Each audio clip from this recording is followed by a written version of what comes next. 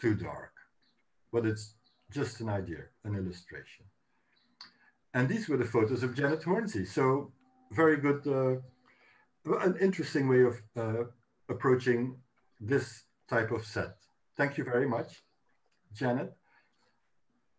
And now something entirely different, but same concept.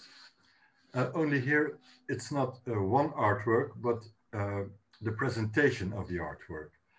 And we have a very moody photo, I would say. We can have, there's a sense of depth, a sense of perspective. There's persons on the right, and you got a little bit of light on the hand. I hope you can see my cursor here, which makes it also much more intriguing.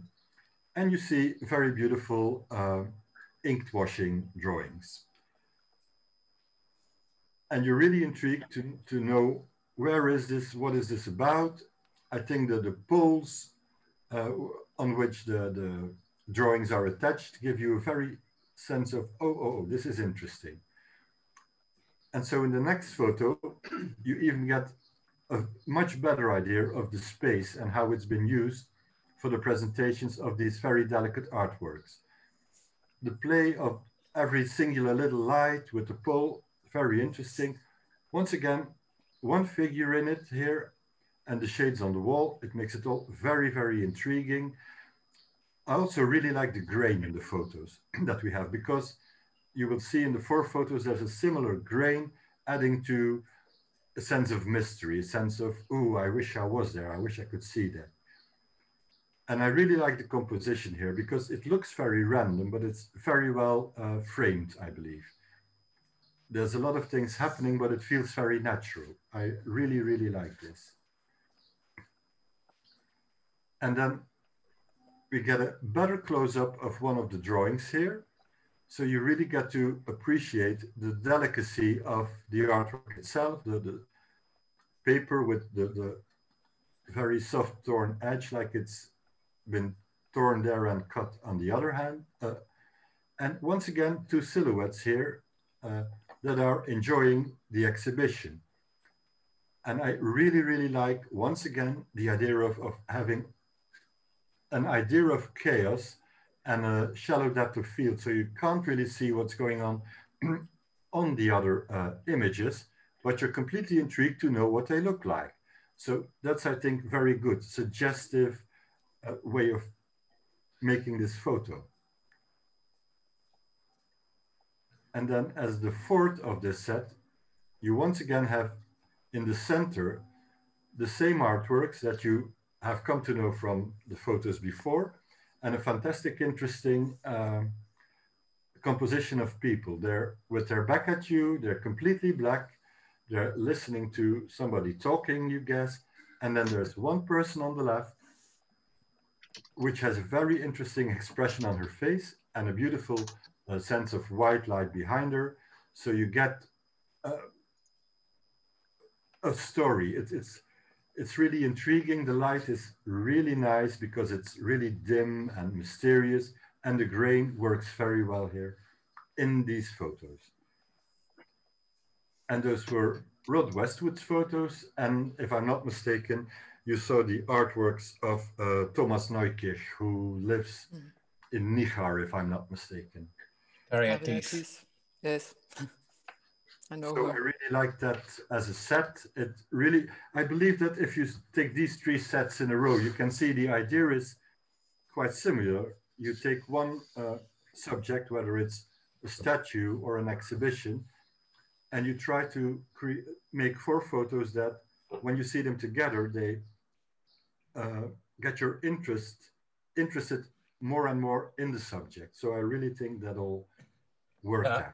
I think the interesting thing about this set is that, and generally offsets, is that the whole is bigger and stronger than the single image. Yeah, I mean, I think that the single image in any one of these, though they are, I like them a lot, I think that you get a whole picture of the whole thing, of the whole story, much more from the set. Yes, yeah? I I agree with that. But as I've said, because when you see the whole of the series, you start looking at each individual photo with more in detail, and you really interlink them. So I think well, I really love this set, I have to say.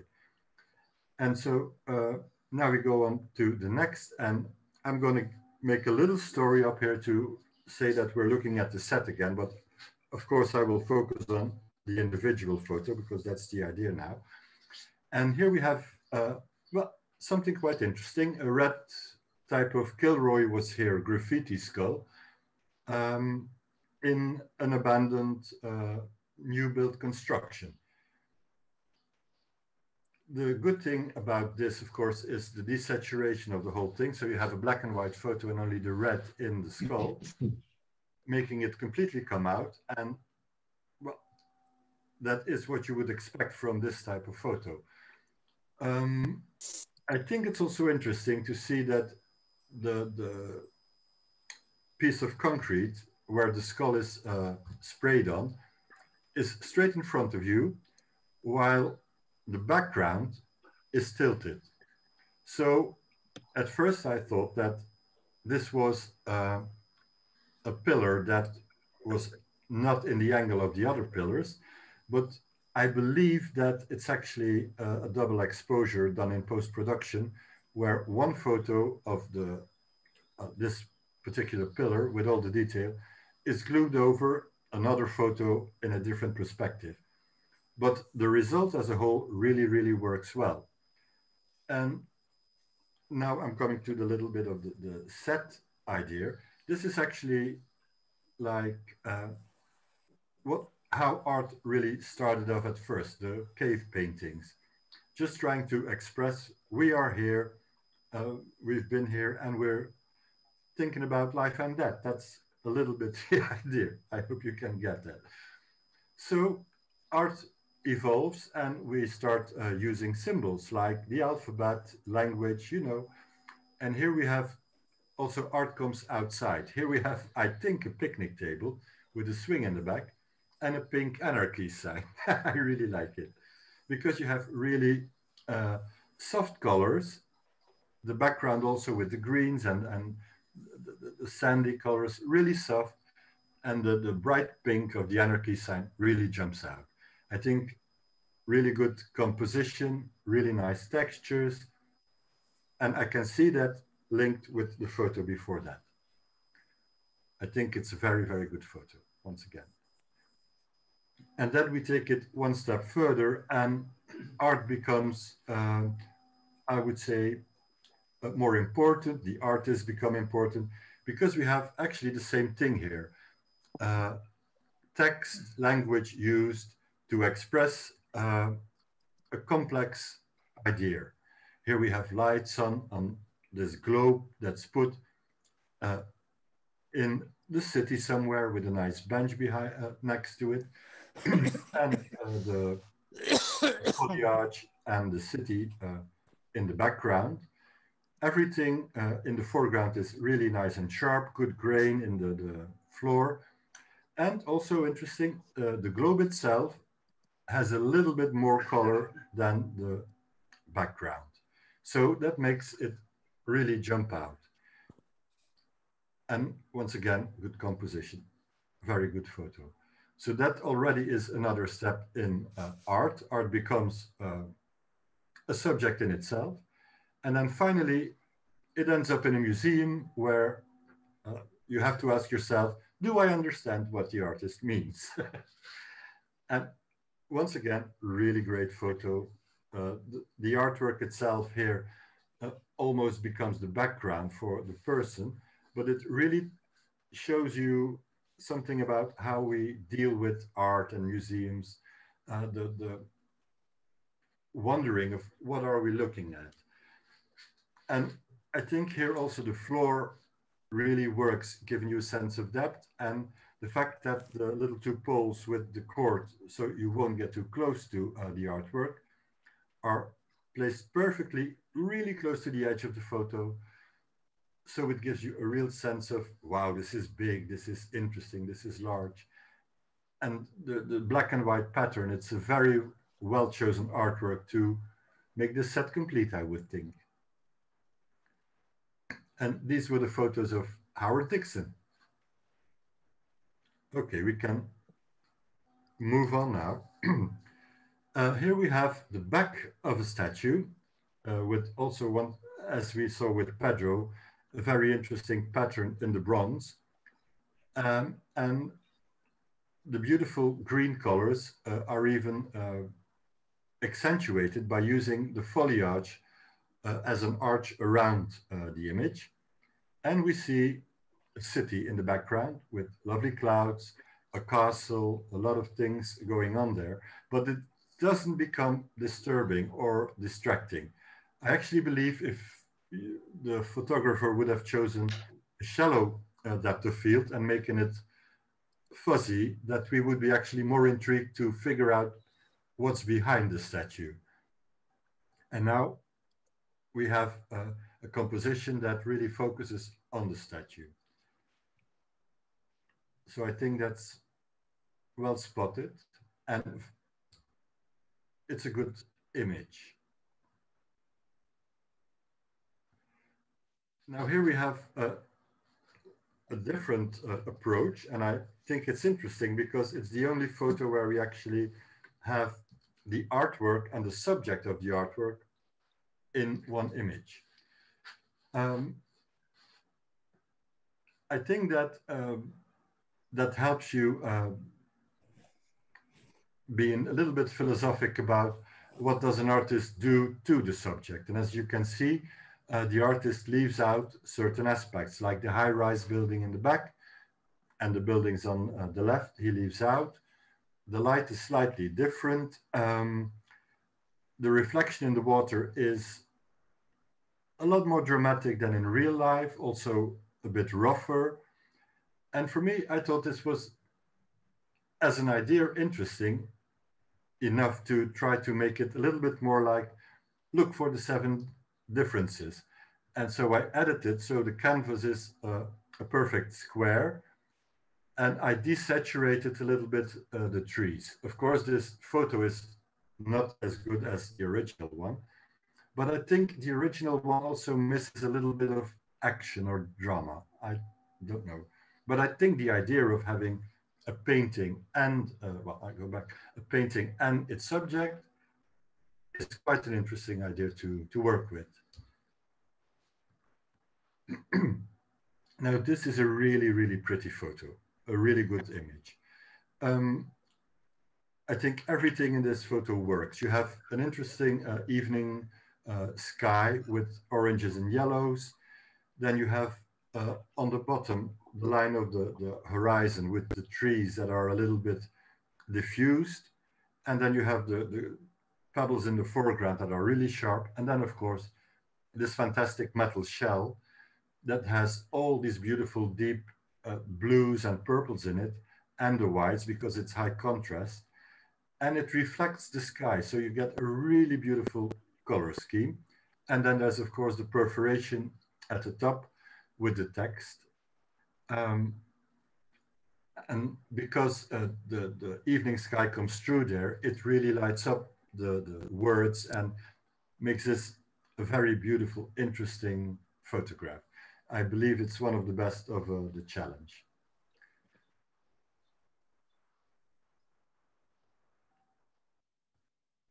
And now we know who it was who is doing the photos, because we've seen this photo 2 weeks ago, if I'm not mistaken. And so, well, it's a fantastic idea if you have a wireframe statue and you have a beautiful sky. Well, the photo nearly makes itself, I would say. Personally, I would have tried, I guess, to lose the grass in the foreground, because I think it's difficult to get more detail in there. And if you make it darker, it becomes insignificant and not very useful for the photo. So maybe I should have tried to lose that and just have the water, the mountains and the sky.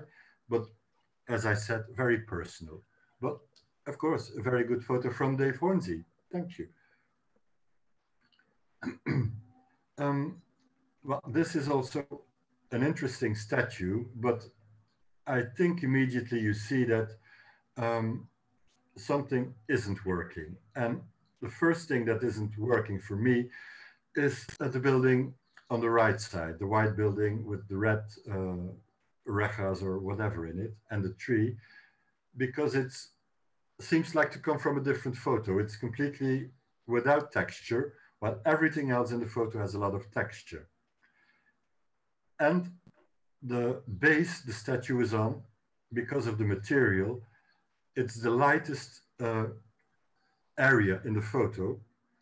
And so that gets all the attention, while the attention should actually be going to the person that's kneeling and the flag. Now, in the person, the texture and the colors are really interesting. The flag, same. And you have a very beautiful background. All the colors in the mountain, the greens, blues, purples, browns, everything, and a dramatic sky. So you actually have everything there to work with. But I think the block takes up too much attention. So here I also did some kind of edit. So I tried to desaturate the block a bit, cropped it tighter so you lose the building on the other side. But I think this photo is too edited to look nice. But just to give you an idea of what the potential of the statue actually is, with that sky and the beautiful mountains in the background. And here we have a pretty lady that I believe we've seen before. And I think it's very well spotted here that you have some kind of dialogue between the graffiti face and the lady. And I really like this photo. And I think there's a lot of elements that make this photo what it is, interesting. First, I think the flowiness of the sleeve of the dress, because it's transparent, is a very good choice, a good element. What I really, really like is the face of the lady. She doesn't look like she's posing. It looks very natural. She looks a little bit surprised, but she looks in the lens really great. And her skin is really beautiful. And the fact that the wall also has the same flesh tines, I would say, really help with bringing out the face, because it's a lot softer than the stones of the wall. And the fact that you have the shadow on her left side, making it, giving it depth, even with the little bit of play of light here in the left top, making it really interesting. And then you have, of course, the fact that she has these beautiful blue eyes and the blue necklace, which is reflected in the eyes of the graffiti face. So I think as a composition, really strong, really good. And now this is also very interesting because it's not what you would expect immediately if you hear the title, Art in Public Spaces. But I think it's quite interesting that, you know, that these truckers all really like their trucks painted and spray painted with artworks. And as an image, I think it's quite good because you have interesting colors, not too much. You have the reflection on the side of the cabin, reflecting the landscape. And you have a little the purples and the reds and really bringing the things out. The sun reflecting on the left side here. The only thing that I would have tried is to tone down a little bit the parking area here on the left and this, maybe the entire environment a little bit lighter, a little bit darker, I would say, that you have a little more detail. And I don't know if you've noticed, but here there's a man making a photo of us. So I think that's actually quite a funny detail, that while making a photo or looking at a photo, we're actually on camera too. So I thought that was quite a funny element in there. And now this is my favorite of the entire challenge. I think both the subject and the photo itself are absolutely stunning. As for the subject, here we have actually the artist as the focus point and not the art, but it is maybe the, well, most literal way of bringing art to a public space. We have this culture of people making these child drawings literally on the streets and bringing something like the Mona Lisa out to everybody. So as a philosophical idea, really great. But then the photo itself, I think the, the, the figure itself is just beautifully in the photograph. The pleats in the jacket and the trousers, the worn out shoes, it's really the focus because it's sharp, it's there, the half of his face, his hands, really great. And it's slightly more vibrant than the entire background, which has really beautiful gradients of all the colors in the floor tiling, reds, blues, purples, greens, everything. And the good thing is that they still come through in the Mona Lisa drawing, which is also a lot more faded than the actual figure. And I think the strongest thing about this is that you have this very graphic effect of the sides lines of the image, making it an amazing composition. I think this is really fantastic. And that was David Bryan. So thank you, David. That was really, really interesting. Ah, finally, someone who does realize that Belgium has artists too, the Smurfs. Now, I really, really like this photo because for me, I immediately was thinking about, oh, wait a minute, is this a Jeff Koons artwork? No, no, no, it's just a garden variety of garden gnomes, I suppose. But the photo itself is just great because the Smurf itself is, of course, very endearing, but you got the baby blue background, which is the perfect mix of the skin color of Smurfette and her dress. And I think the fact that you have the little flower pot on the side that's cut off makes it complete because it says, oh, the important thing is the statue. And well, I can't help it. This is the context that the flower pot is there. If you would have put the flower pot in completely, it would be taking down the focus of the actual little statuette, and leaving it out would have been too boring, I think. So I like this photo. It's a very funny take on the subject. Now here we have something similar, the kind of, I suppose, things you can buy at garden centers, to chicks in the garden. But I think in this photo, it's a little bit bland, the colors. And I think the deep depth of field really don't help. You see too much detail in the plants, in the grass, even in the background on the left side here. So it doesn't really work for me.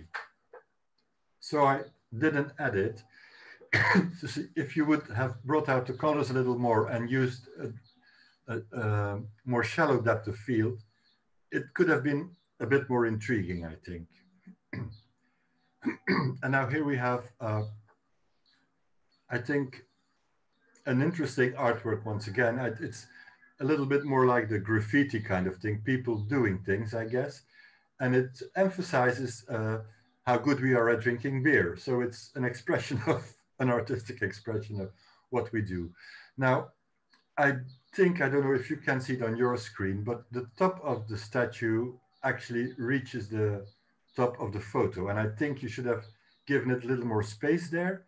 And I would like to see some more detail in the sand, actually, because I think it's a little too flat for me. And here we have another wireframe, although this one's a 3D wireframe, quite clearly. The idea of having the sea and the sky going through the dolphin, I think, is a great idea. But I believe that the dolphin needs a lot more light on it so that you can see a lot more vibrance in the wireframe. Once again, I think this photo is a little bit too shallow, a little bit too flat. And these were the photos of Rod Prout. Thank you, Rob. Okay, now we're at something entirely different, umbrellas that are floating in the sky. Of course, you can see the construction of how it's made, but I think the composition here is fantastic.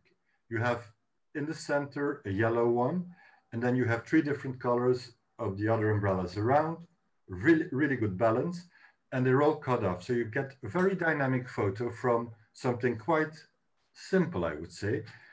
And the fact that the sky is not even, but has these a little bit white clouds in it, gives it a lot more, makes it a lot more interesting, a lot more alive.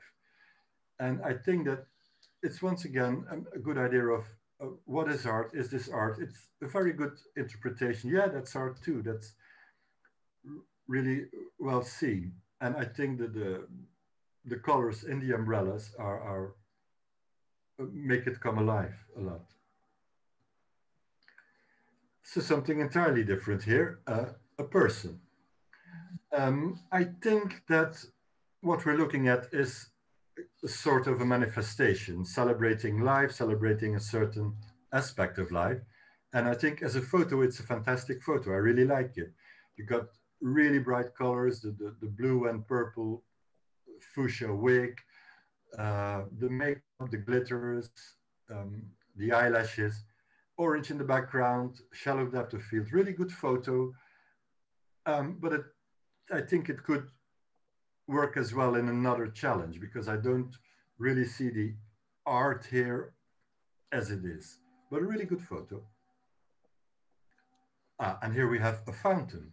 Good choice, I think. And once again, really interesting photo because you have something quite rigid, brutalist type of fountain, but with the flowy water, making it a lot more natural.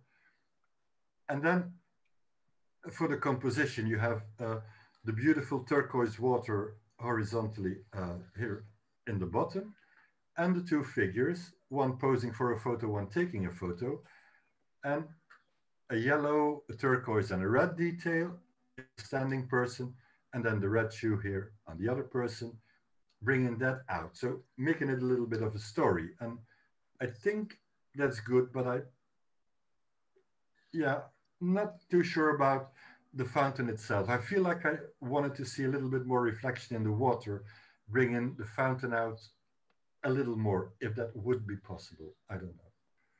Well, good photo. And then here we have music and a live concert. I remember that from long ago that we had that. No, I'm lying. I went to a concert yesterday. No, but also an interesting idea to bring music as art in public places. Well, hopefully in the future we can have a challenge that concentrates on live music, dancing, things like that. But in this context, I think a good choice to see, yeah, well, that's art in public places just as well. And a very good photo, of course. You have the smoke, the spotlights, you have the direction of one of the spotlights with the pink light, and then the blue and the pink in the face, and the expression of a musician that's quite serious in what he's doing. So yeah, I think that's really good here. And those were Trevor's photos. Mm-hmm.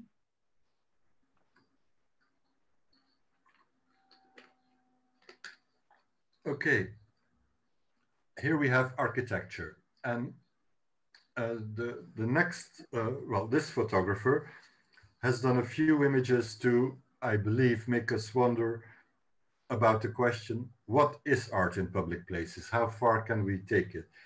And quite obviously, architecture is one of the subjects that is art or should be art. But I think that maybe architecture could be a separate challenge in itself. But I think for this particular photo, it's very well chosen because it's quite a sculptural building with all the triangular terraces creating an organized chaos.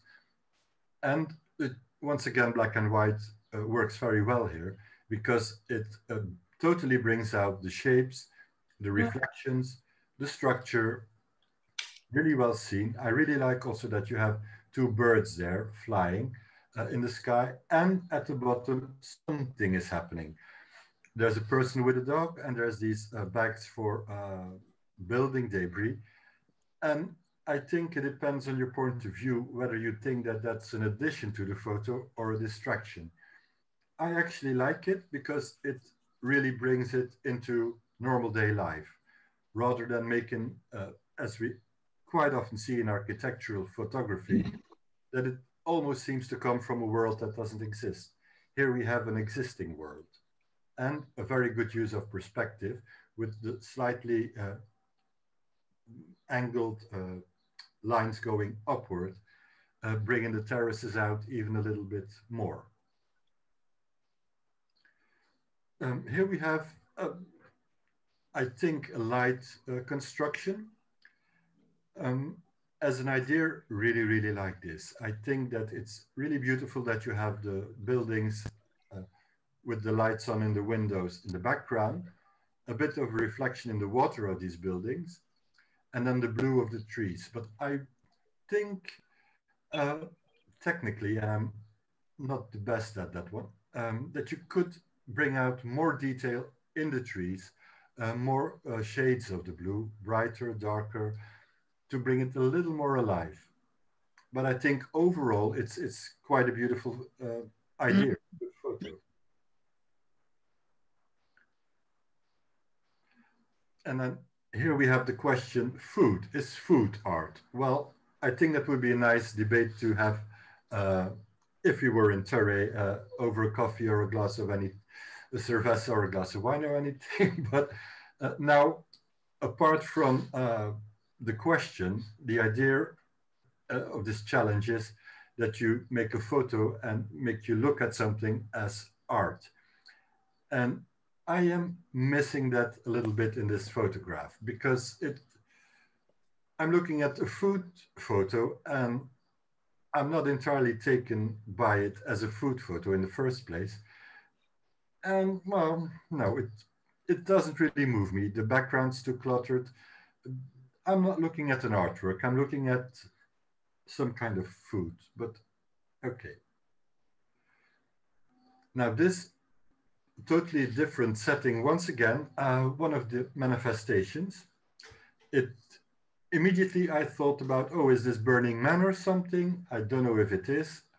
Yes, it is. Pardon? It is from Burning Man.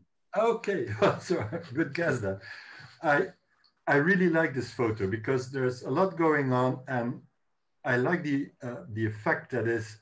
It doesn't look posed. You have the little part of a bicycle here in the corner. You have the line in the back with people, buildings, Kentucky Fried. You have the butterfly there, people in crazy dresses, and a crazy machine that you don't know what it's going to do, what it's doing. So I really like this photo, but I think technically you could have enhanced it a little bit by making it a little bit harder, I think, but that's personal. But I think this is the best one of the four photos. I really, really like this one. And you did give it away, Peter. These were your photos. I really love this one as well. I totally love that the expressions on, I take it students, their faces are just, just adorable.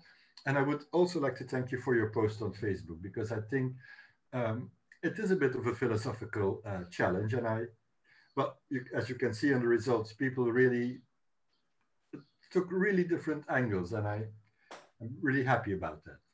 Okay. Thank you very much. Thank you. Well, I would like to thank you. I'm going to drink a little, sorry. Here we have a photo that I'm guessing is Cuba. And as a composition, perfect, I would say. You have the yellow of the wall coming at the left, at the right, the two sides of the window with things painted on it, the Via I Fascisti Americani dal Vietnam thing, quite interesting. Unfortunately, I think it's a blowout or a scan or something, because we have a lot of grain and unsharpness in it, which in this case for me doesn't work. But as a composition, color scheme, the fact that you can look inside a window, that you see there's interesting things in the window, reflection. You've got a lot of things going on, really interesting colors. But for me, in this case, the grain and the unsharp effect ruin it is exaggerated, but it could have been better, I guess. Because here we have a razor sharp photo of somebody throwing pots, which is actually the creation of art. Also an interesting point of view to go with this challenge. And as from a photographical point of view, fantastic, of course, because you have the moving clay, which gives you a radial blur and emphasizing the shape of the pot that's in construction.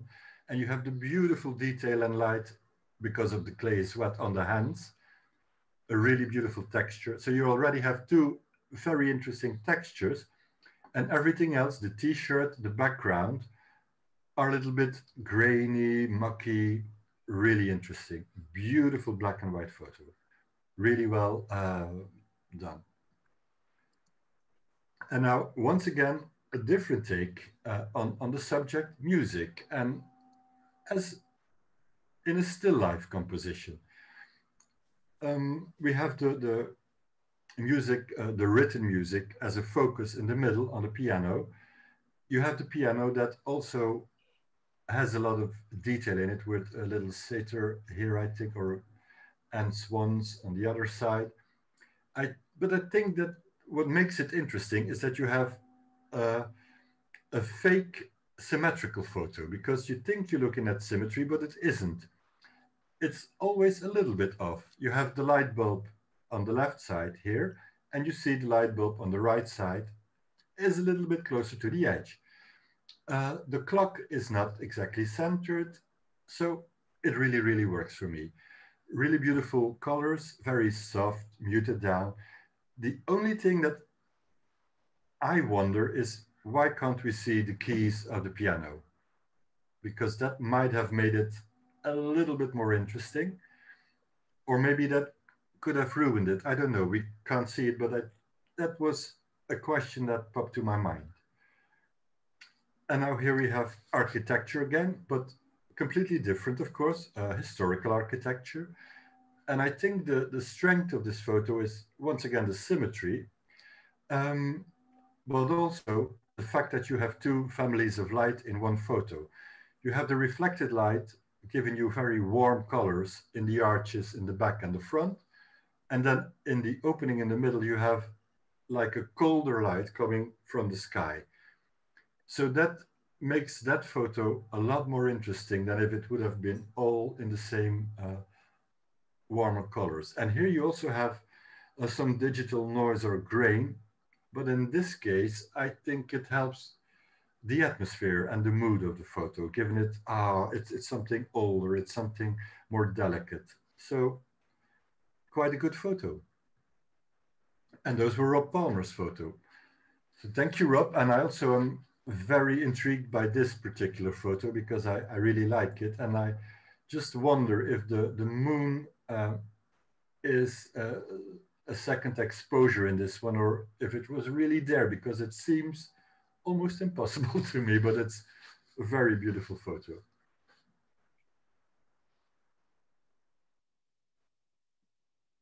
Okay, so this is once again something different.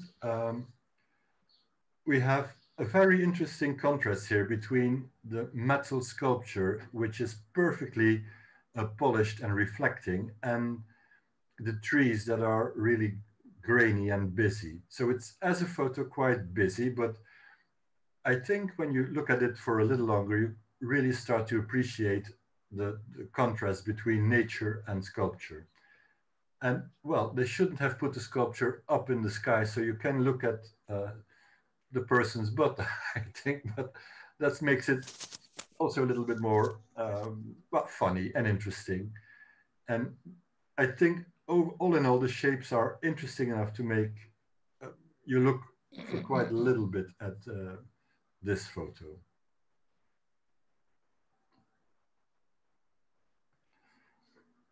And here we have something quite different, and it's a photo I really like, but I have a lot of questions about this photo, and that's a good thing because art is supposed to make you ask questions. And so this photo is art, I think, because it makes me ask questions. I think the interesting thing is that you see something that looks like contemporary art, and that is made out of the antlers and a crazy steel with a material that I can't see if it's burnt wood or metal. But you have a classic statue in the back that's unsharp because of the depth of field. And you also have a suggestion of it's a museum, because on the left side you can see like doors and things. So very intriguing. I suppose that there's people that would like to see the antlers incompletely. I think it's actually quite interesting that you see the face captured in the antler, but that it's cropped off. And I think because of the very muted color scheme with a lot of whites and blacks, a little bit of browns, I think quite an interesting photo.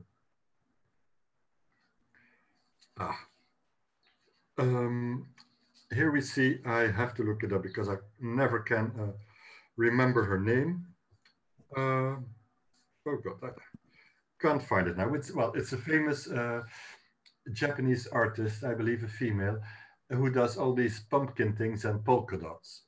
And as you can see, the person posing in front of it really dressed for the occasion to match the artwork. And you have her also reflected in the big dot just behind her. I really like the fact that the photographer dared to put the person so close to the edge of the photo, creating a very bizarre kind of tension.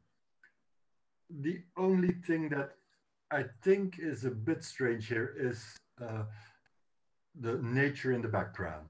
The green is a good contrast for the bright red of the pumpkin, but I think if the background would be more blurred or desaturated or something, it would become even more surrealistic. So I think a very good photo, maybe, try to get it out a little bit more, I don't know. And something different, once again, a beautiful Calder sculpture, mobile. Calder was, of course, one of the artists who started kinetic art, and I always really liked his work. And as you can see in this photo, the shapes he uses are really great. They make a composition, it moves around in space. Here we have a still, but the composition already works because of the beautiful, softly curved shapes and the lines of the hanging system of the mobile connect them a little bit. And I think that in this photo, what makes it work extra is where they're usually in a museum or anything. And here, because of the black and white, you actually get curved lines and straight lines, referring a little bit to the geometrical abstract art that's from more or less the same period. And it's a lot more toned down than the complete black of the actual mobile. And the fact that the shapes of the mobile are in the bottom half, so only taking up half of the photo, is, I think, an interesting choice here. And that, excuse me, that was Ellen Darlin. So thank you, Ellen. Now here we have something quite different. These are very realistic sculptures, well, one in this case, in a city environment. So interesting as a photo, because at the beginning you're a little thrown off because you don't know if you're looking at a statue or at a person. And I think it's interesting because you see the raindrops on the face, and that's exactly what this girl's doing, because she has this bright yellow plastic jacket on to keep the rain away from her, but she likes to put her face in the rain. The only thing that bothers me is that you have these washing lines on the top of her head that kind of like distract me a little bit. But the softness of the background, uh, as opposed to the really bright yellow of the jacket, for me, makes it a stronger photo. And now we have a second one of these sculptures. And I think this one's even more interesting because it's a lady in a bathing suit. And because of the rain, it looks like as if she's just come out of the swimming pool with the water still dripping from her skin. But then you think, there can't be a swimming pool in this kind of weather with these buildings in the back. So I think that is really funny and a good idea. I would have, however, I'm not a big fan of cloning things out or doing things, but in this case, the name tag of the artist, I would have taken out to make the photo a little more, well, classy or something. I would have taken that out. And here we have a similar idea, a lady who does a jump, but it's a bronze statue. And in this case, I think, even though I truly love the angle in which the sculpture is taken, I think in this case, the background does bother me a little too much. So I once did a little edit, and by making it a little more darker, adding the black a bit, I think it takes out the background a little bit. But as you can see, it's a choice. I think it's an interesting photo, but the background disturbs me. Now here it's quite the opposite. The background is perfect for bringing out this bike ride to the moon, I would say. All these yellow bikes, and there's a barbed wire running through it. So it's an intriguing artwork with a lot of detail, but because the fact that it's monochrome yellow and you have the flags running through it, it doesn't become too busy. Of course, it is busy, but it doesn't become chaos. You can look at the details, the saddles, the wheels, really interesting. Only minor thing, in the bottom you have two little parts of a building that in this case, it would have been better if you could have avoided them. But I think a really nice photo, and the brightness of the yellow against the blue sky, really nice. And that was Janet McPherson. Thank you. Now this, once again, something completely different and maybe also a little bit philosophic, because we have a wooden woodsman in the woods. Now, I think that the idea of the photographer here was to bring out the whole idea of wood as a material that you can sculpt in a setting where the wood comes from. So you have a tremendous amount of textures that are very, very busy. And I think you have to imagine this photo printed. It would be a lot softer printed than it is on your screen right now. Because my first impression was that I really had to concentrate to have the outlines of the figure against the background, because there's a lot going on. But I think it's good that you have the way wood is sculpted. You have all the marks of the chisels in the arms, and you have the lines of the wood going through the sculpture, which is reflected in the tree bark on the right side. So an interesting photo. And here we have something similar, a wolf. I can't really make out the material. It does look like a ceramic material, or anyway, something that's been sculpted by hand and then baked or made in bronze, I don't know. Because of the choice for black and white, you really go for the texture. And you have the tree on the left side, which is, of course, unsharp, and the background, which is a lot more geometrical. And I think that makes the photo extra interesting. but I do miss a little bit of depth in the sculpture itself. It's, from an abstract point of view, really nice, but I can't really make out the shapes well enough, I think. So I've enhanced it, but once again, I think this is too aggressive. I prefer the softer tones. And now here, very good photo, because it's quite a dramatic statue with a person with a really dramatic face holding a book up, telling us something. And the light on the statue is just stunning. You have the beautiful lines in the robe, which go in an S shape up to the face. You have the shade, the shadow of the book falling over his mouth, but leaving his cheek in the light. And of course, the very soft gray background that the sky provides. So I think if you compare that to the two photos before that, here it feels a lot more natural, a lot more easy to look at and distinguish things. Interesting photo. And now this, once again, really great, because these are also expressions of who we are, what we're doing, putting up signs with here a year, the symbol of heraldic things, the top of a Roman pillar. Everything has a meaning, and when you single it out, just the top of that, well, it's not a statue, but a signpost, it shows you how much detail is put in it. Beautiful light, the funny face in the middle, interesting photo. And these were Kathy Ailef's photos. So,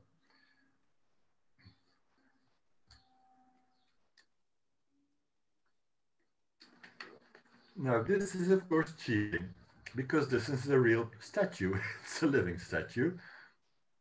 And I think that's a good idea, taking a living statue as an art object, because it's something that we're quite familiar with. And this one's interesting because it's entirely painted golden, making it quite interesting from a photographic point of view.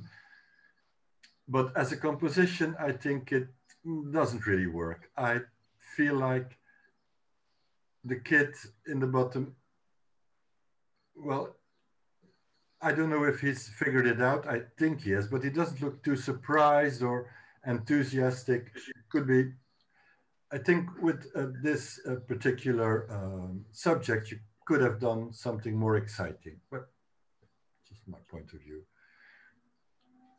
And this is a photo that I can't really place. I think it's because that the colors of the actual statue are a little bit faded. They're a little bit pale. And so for me, this is, well, definitely not my favorite photo of the set. I think as a subject, it's quite interesting, but it just doesn't really move me a lot. I don't really like the expression in the sculpt, the lady's face. And yeah, it's really kind of like boring colors to me. Sorry, I hope I don't offend you. Because in this photo, it's quite the opposite. The colors are really alive, and it's almost a trompe-l'oeil. You really think that the guy, because it's a photo on the right, could be just sitting there as a muse for what the artist on the left side is doing. And you have the maps in the background, thinking, oh yeah, I'm somewhere else now. So I think as a photo, it's really funny. I like the light in the photo because it's a warm light, but you got a lot of blues in it. And maybe you could have had a little bit more of the instruments that the person is using to add to the story. But I think because you have the expression of the figure on the right with the fish in his hand, it tells a story. Quite funny. And now this is a contemporary artwork. And I like the angle in which it's taken, because it's, oh, what's going on here? Unfortunately, I think if we would have had a little bit more light in the center of the photo, and we could see a little bit more that we're looking at monsters' hands or animal hands, and we could make out a little bit more of the face, it would be more intriguing. But as an idea of a subject, I think it's quite interesting. But as a photo, needs a little bit more detail where the action is, which is the face and the hands, I believe. And those were Goran Aberg's photos.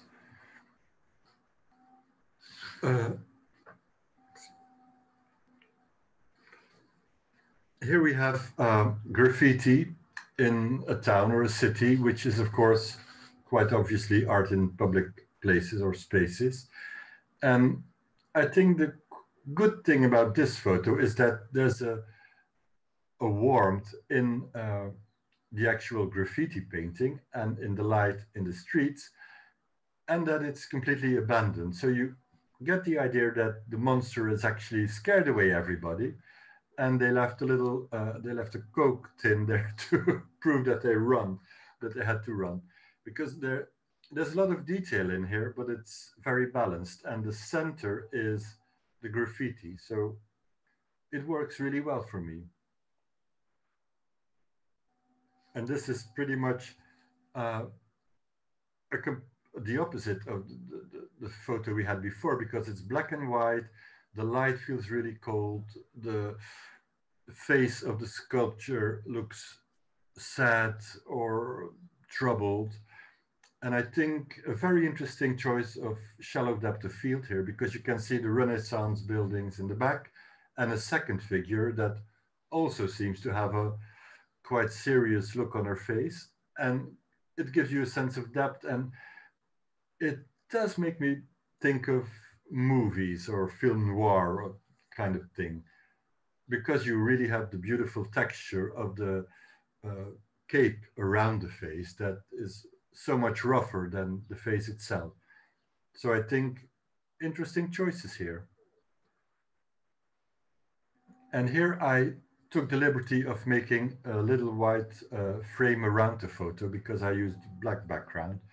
I wanted you to see that the choice of this cropping is very, very interesting, because you have a nearly perfectly black background, a little bit of light here on the bottom of the statue, and you have a really lot of interesting things going on inside the statue.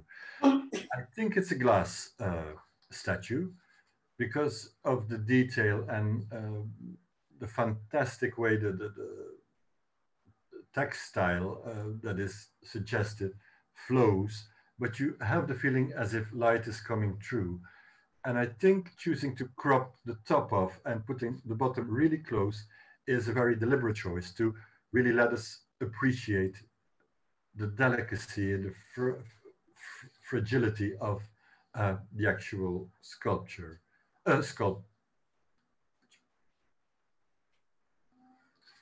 And here we have a Rodin, of course, and I think very classical. The focus on the face and the hand, the light coming on the statue, giving it its depth, even white background. I think it's very okay as a photo, but I got a feeling that I've seen photos like this before, so I don't think it's the most original one, but it's a very good photo. You can see the detail in the bronze, you can see the expression of the face. Interesting in itself, but it doesn't jump out to me. And these were Mijo's photos. So thank you, Mijo. And also this one is, of course, very interesting, because it's a night photo and the light comes from the bottom of the sculpture, which is a different take on things. This is a very interesting photo for me, very dramatic, and a very, very good composition, because here you use the upward perspective as a plus, and you have the horseman who has a blue cone over his head. And at first I thought, well, it's probably a little prank by just as we had with the photos in the beginning of the graffiti and the anarchy sign. It's some kind of anarchy, students pulling a prank. It could well be because you see in the frieze here, you have modern art. It could be that it's an actual artist who was paid and commissioned to do this. Now, I think that what makes this photo is the colors and the grain. At first, I didn't really like the grain in the photo, but having looked at it several times now over the week, I actually really begin to like the grain. And the fact that it brings out the blue of the cone and the colors that are going on here in the frieze, it really works. The thing that I'm not so sure about is the treatment of the sky. I believe this is the difference clouds filter in Photoshop that has been used to alter the sky. And it is dramatic, but I'm not 100% sure about how it's done. And so I took the liberty of making an edit. As you can see, if you take out the grain, you also lose the sharpness, so it really doesn't work. But I think a black sky might have done the trick. Oh, I'm sorry, I jumped with. But I think this is definitely one of the most intriguing photos of the entire challenge. And of course, the original one is way better than what I tried. Now here, we have the same sky effect, bringing out the lines around the actual subject, maybe too much for some people.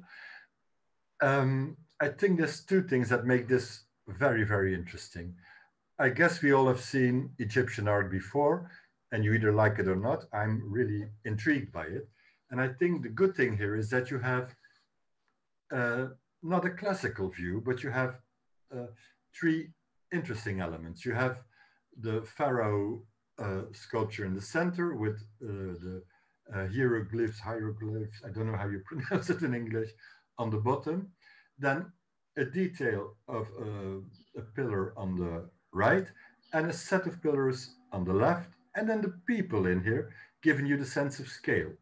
But the black and white effect and the treatment, the post-production treatment of the photo, make it almost like a pencil drawing with a lot of texture, things going on. It's a bit busy, but I actually really, really like it. But I'm quite sure that there's people that will not like this. But for me, really interesting take on both the subject and the photo. And here we have something quite similar. There's a lot of detail, like we also had in one of Kathy's photos. You have the foliage, which is very busy. You have the grain of the rougher stone in which the sculpture on the left side is made. And then you have an extra story on the right side with the horse and the figure on the horse and two people posing by that sculpture. So all in all, it seems a bit busy, but I think once again, if you have this on a printed version, it will look a lot softer and you will be able to appreciate all the shades in it and the grain. And I'm not sure if it's because of the screen, but I got a feeling that it could be a wee bit sharper. But I don't want to judge on that because with the transfer and the resizing of photos, things can go wrong. But it might, for me, it could have been a wee bit sharper. And this is also one of the most intriguing photos for me. Unfortunately here, I think something has really gone wrong in resizing, or I don't know, because you have a lot of really big pixelation in the center here, which makes it a bit bizarre for me. You also have the same over at the right side. But I think the sculptures themselves and the composition chosen to show them is really great. Because I think we're looking at two door handles that are actually stylized human shapes. And because of the angle, you really have the line here showing that you see two legs, and here you see the back of somebody's legs. So a really intriguing subject, and putting it against the light coming from the back and the detail of the stones on the right and of the centerpiece is a really good idea, but I'm too troubled by the pixelation of the photo. And that makes me a little bit sad because I really love this one. And that was Angel's photo. So Angel, thank you very, very much for your photos. I really, really enjoyed them. And I really enjoyed looking at them, and I hope the other people will too. And also this one is very interesting because, as you can see, the thing that you use to put litter in is actually also these days a reason to make art, which I think is interesting. And well, the whole photo with the mountains, the sky, really great photo.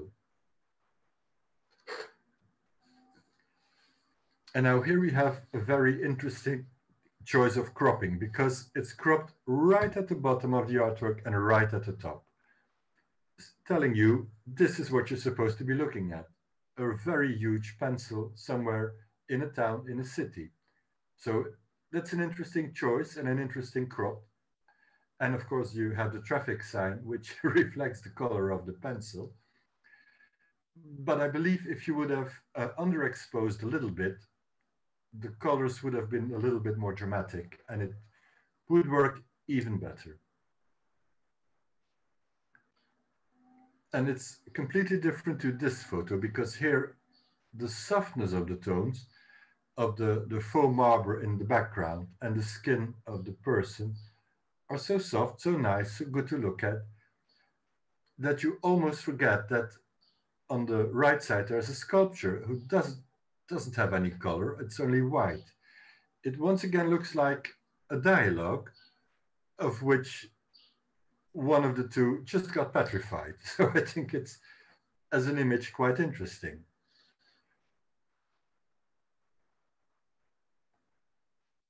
And then here, I really love this image as well, because it does show us a form of art, the statues of the Marys and the saints and the Christ that we see, well, all around here in Europe.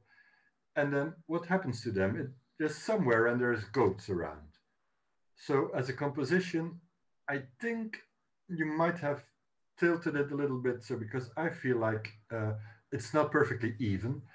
And I'm a little bit concerned with the light. I feel like it's a little bit like a 1950s photograph. So in a way, I really like it, but it doesn't feel completely natural to me. So I tried, if it were a slide bar, I would have slid it all the way to the other side. So I think it should be somewhere in the middle of the original and what I've tried to do. But as a photo, I think it's interesting. And here we have a much more poetic approach. I think this is an old wooden sculpture that's been polychromed. And you see a lot of craquelure and I don't know if that's the right word, but wear and tear of the sculpture. And I think that that's exactly what makes it interesting. The soft tones, the texture, the softness, the delicacy of it, and the fact that you chose to focus on a detail, the hand holding the top of the violin. And even if I wouldn't have known who took the photo, I found a little hint because it does remind me of a photo that was sent in for the abstract challenge. I hope I got that right. Irmela, thank you very much. Really good photos here. And here we have, I think, a photo that was exactly what I had envisioned if we came up with the challenge. Just taking a statue somewhere in town and bringing out all the qualities of it by choosing an interesting angle and I would say, best choice of depth of field for that particular statue and angle. Because here we have the foot coming straight at you, uh, the movement of the lady, and the face still sharp and an even background. Beautiful texture in the dress. So I think this is really what I was looking for. I really love this photo. And same here, fantastic photo. Unfortunately, we already know who made it because Emilio, you signed your photo here in the back. But I don't think it's too much of a problem that we know it's Emilio, because here, once again, something I really like is that you have geometrical surfaces in this photo or in a photo. You have the two triangles at the bottom giving it a base. You have the texture of the two walls colliding. And then you have the clouds in the sky as a perfect, interesting background for the sculpture, which is in this case a little bit small in the photo, but the fact that you have all this extra information makes you appreciate the statue, I think, even more, because it's beautifully styled. It has a beautiful sheen on it, and it reflects the sky a little bit. Really, really pretty photo. And here, entirely different, but I think a very straightforward take on the subject, art in public spaces. Art markets are, of course, the place if you want to photograph art in public spaces. And you have a good composition. You have, it can't be denied, this is the artist sitting there. And you look at this artwork on the other side that flows into the back of the photo on a wall that goes in. Dramatic clouds, interesting light because it's warm and cold at the same time. You have all the deeper blue and gray tones, and even the floor, which is beige, has a cold effect in it, bringing out the paintings that are on display here. I think really, really well seen, really good composition, nice light. And a different take once again, black and white. I take it this is one of the big head sculptures that we know from the Ibanez, and the light source on top of it, giving a very specific light on this face and explaining the strange angle of this photo. I think once again, really interesting photo.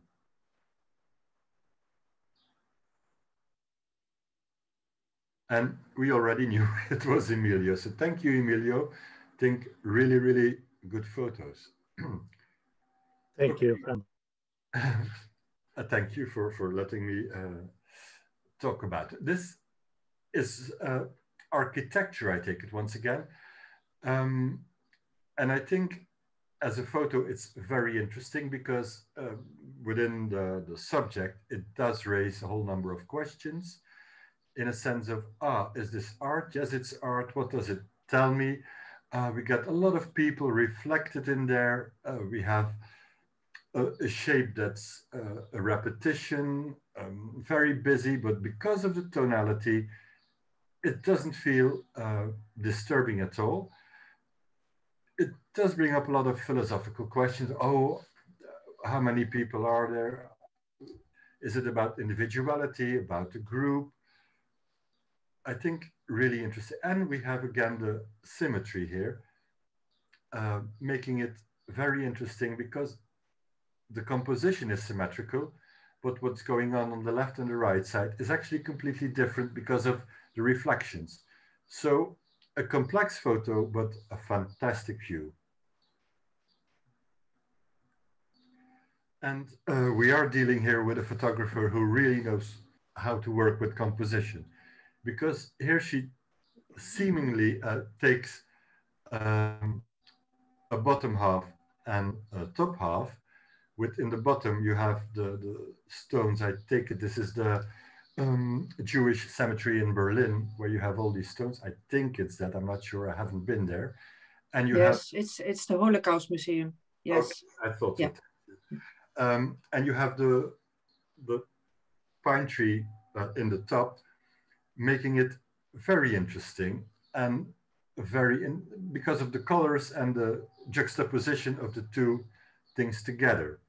And here I've done an edit just to show you how well this photo is composed, because you have the perspective in the top, and I hope you can see the lines good enough.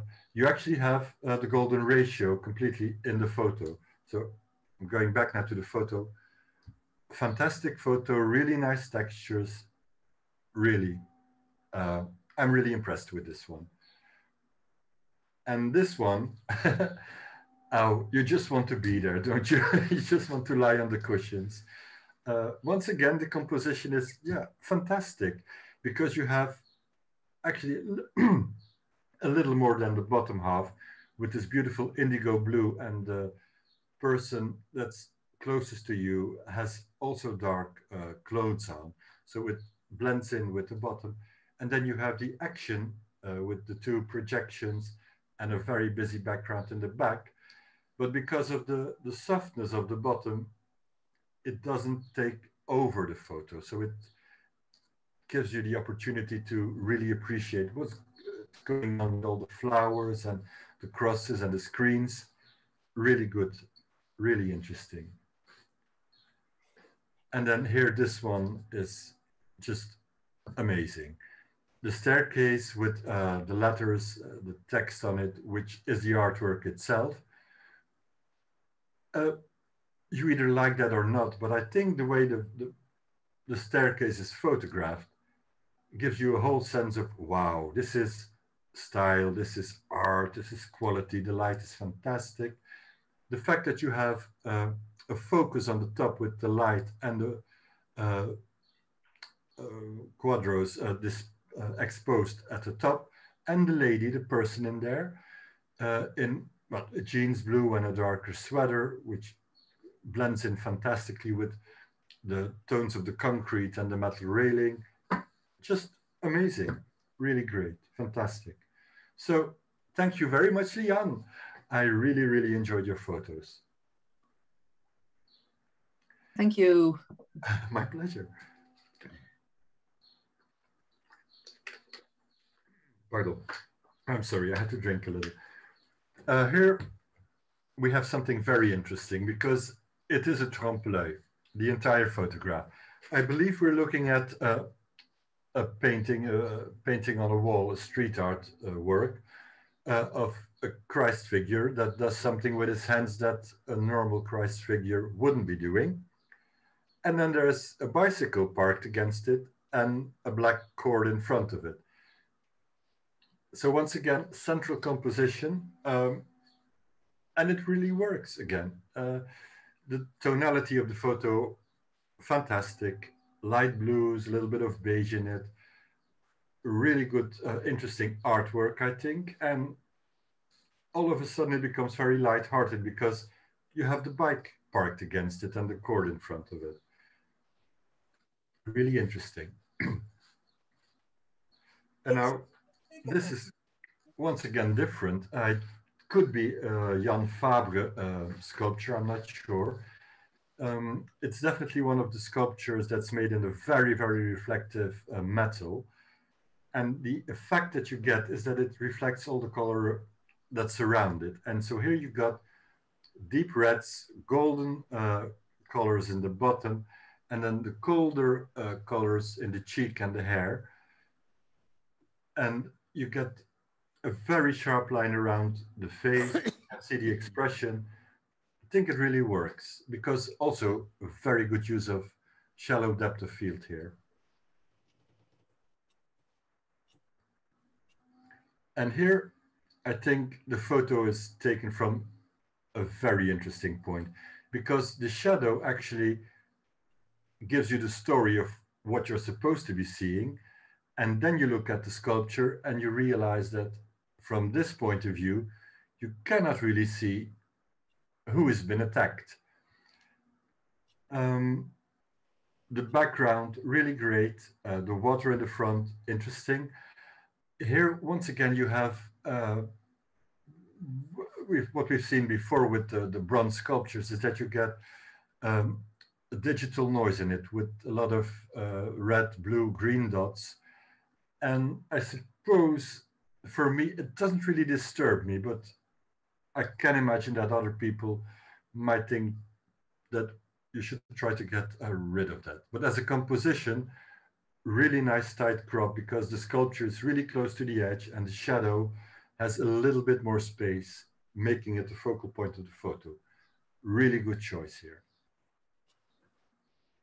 And here I think a lot of people will be really find it endearing. The child next to the sculpture, the difference of expression between, I guess it's a poet or an artist who's been depicted, who is looking very deep into thoughts, and the girl thinking, what's this guy doing? With, of course, a red jacket on, making it pop out, and a very beautiful building in the back.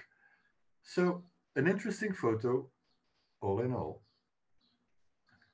And these were Jean's photos, and she also chosen very interesting photo for her name tag photo, I believe. And here we have something that I think is really well spotted and well worked on as a composition, because it looks once again like something symmetrical, because you have the reflection of Velázquez's graffiti painting reflected in the window, and in the window there's a lot of other things going on, making you once again a little bit philosophical.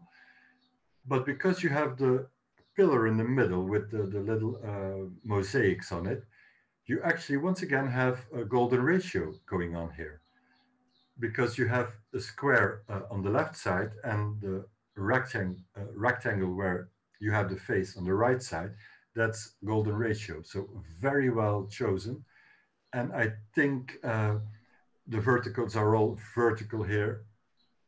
Really neat. It's really needed in this photo to bring it out. And of course you have the fact that the colors of the actual painting are very, very strong. The hard yellow, black, white. And then you have the actual stones of the building and the reflection in the window with a lot more softer tones. So I think a very interesting photo. A fountain, once again. You know, in Belgium, we do have a similar fountain, but only with one person. I think, yeah, a funny photo, a funny sculpture. And I guess that the photographer had to wait quite a long time to get nobody else in the photo. And it really works as a composition because you have a lot of detail. You have the trees on the right, and then you have, of course, this building in the back that actually says where these guys should have been going to do what they're doing. So I think, yeah, a lot of humor in this photo. Interesting composition, not spectacularly, I mean, it's not anything unexpected in the composition, but it works for me because of the softness of the tonality. Now, this one has me a little trouble because I get the fun of the brushes and the paint cans in the bottom as a frame for a window of an art gallery. But I find what I'm seeing inside the window doesn't really intrigue me enough to make it, yeah, make me want to go inside. So for me, this one, I'm a bit confused. I don't know if I think I'm missing a point somewhere, but I'm sorry, it's just not exciting enough for me. Now here, I get entirely the idea of wanting to have the entire sculpture in and the background, because you have the mountains, you have the water, you have the stones in the back of the sculpture where you're standing, and you look at a wooden sculpture of somebody who's very cheerful. It's a little bit a caricature. You have lovely tones in the wood of the sculpture. And I would have liked, if you take this one, that you would do the same as we've seen in the very beginning of the presentation, where people take more photos of the same sculpture, because I would have liked to see a little bit more of the actual expression in the face. I think it's really funny. I think there's a lot of detail in the sculpture that is subject enough to make another photo again. And those were Harry's photos. So thank you, Harry. I think quite a diversity of things you've shown us. And also this is quite an interesting sculpture in itself, I think. Now here we have an ICM photo, or maybe not ICM, but UCM, unintentional camera movement. And we have a phase of a sculpture that's, well, because of the ICM, blurred. And I guess there's an artificial light coming from the light, and that it's already evening. Because of the blurriness of the photo, it becomes a bit more dramatic. You don't know if it's pain or relief from pain, or I'm not really sure. And also, again, digital noise in the background here that I don't know if it bothers me or not. I can't quite say. But I like the colors in this one.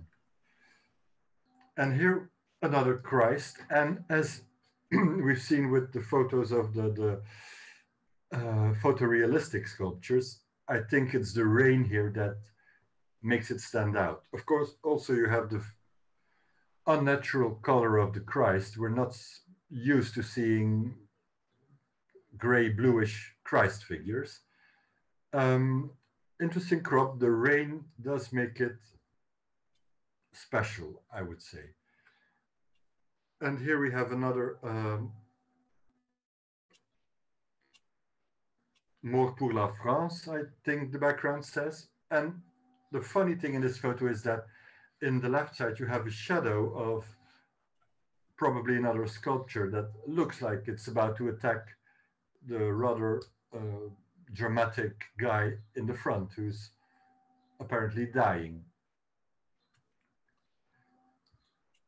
And here we have, well, it's quite a bit disturbing. I think we have a sculpture that's been caught in a net, and we have a decapitation going on the right side.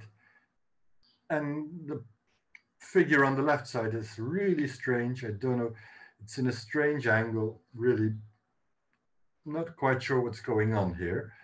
And of course, that were just my photos, so that's why they looked a bit strange, I think. Here we have something, once again, a set.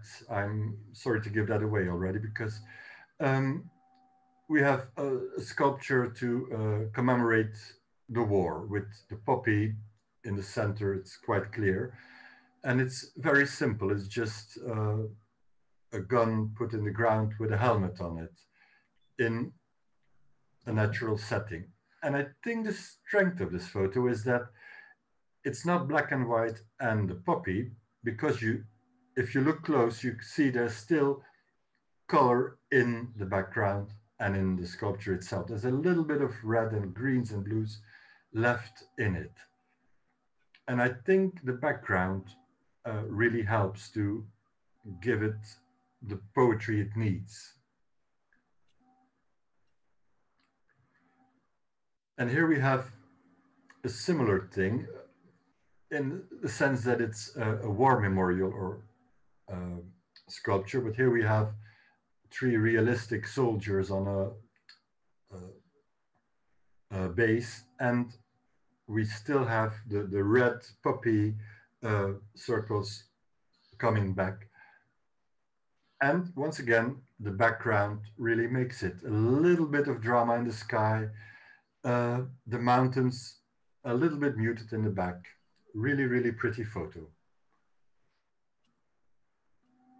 And again, really interesting sculpture. Once again, a war memorial. I think here, commemorating the women of the armed forces. And I think that the person walking here in the photo makes it a lot more relative, makes it back to real life again. But a very, very good composition once again, I think. I suppose you could make the same photo without the actual person in it, a little bit more tilted then, a little bit more angled. Really good choice of subject. And then this is the one that doesn't fit in the series because it's the Mujer de Cerrón, no, a little bit further from where we live. Really good photo, really good light. But this one is not a war memorial photo, if I'm not mistaken.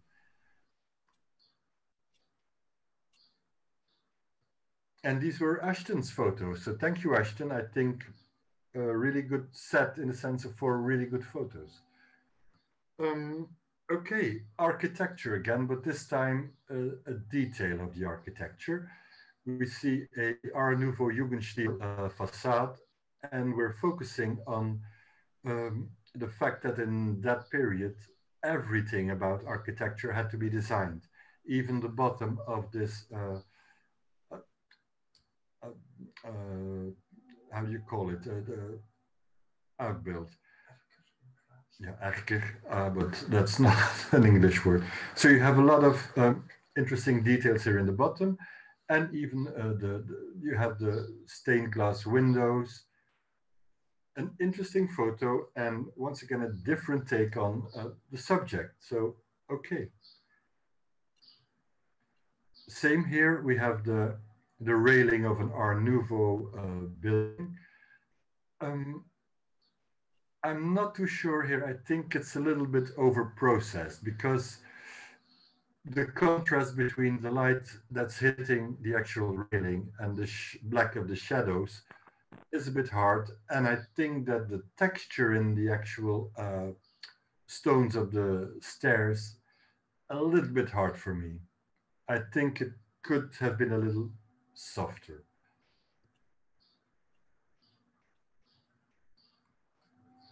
And here we have another sculpture of a satyr and a lady doing a flamenco in the back. And because she has the castagnettes and a building. So I think the angle is really interesting.